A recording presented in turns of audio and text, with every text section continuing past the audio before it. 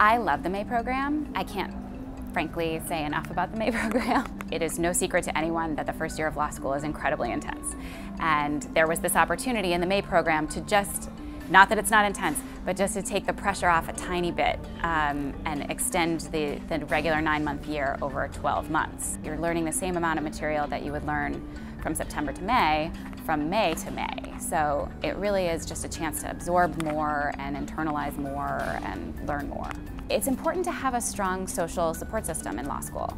It's a very intense experience for anybody who goes to law school whenever you start your semester. So it's important to have friends and colleagues that you're in this experience with together, and I think the May program affords a really easy opportunity to do that because it is smaller, because it is unique, and you're with a bunch of people that also made this choice. The May students are still probably my closest friends and colleagues. The May trimester is very intense. It is a long class day, every day. You're really going to school more or less for 12 consecutive months.